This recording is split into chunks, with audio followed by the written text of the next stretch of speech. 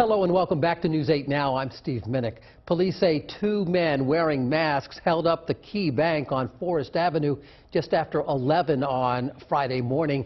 They then ran off, but then just 15 minutes later, police say this branch on Auburn Street was also robbed by the same two men. The suspects demanding cash before getting into a getaway car parked behind Brook Road. No weapons were used in either robbery. Portland police are also looking for the people who vandalized a sculpture outside the Portland Museum of Art. The 8-foot-tall rust-colored 7 was placed outside the gallery back in November as a way to spruce up Congress Square. Security cameras captured 2 acts of vandalism that were discovered in mid-December.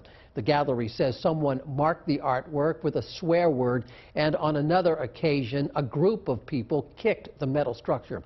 As police investigate, the gallery views it as a personal attack.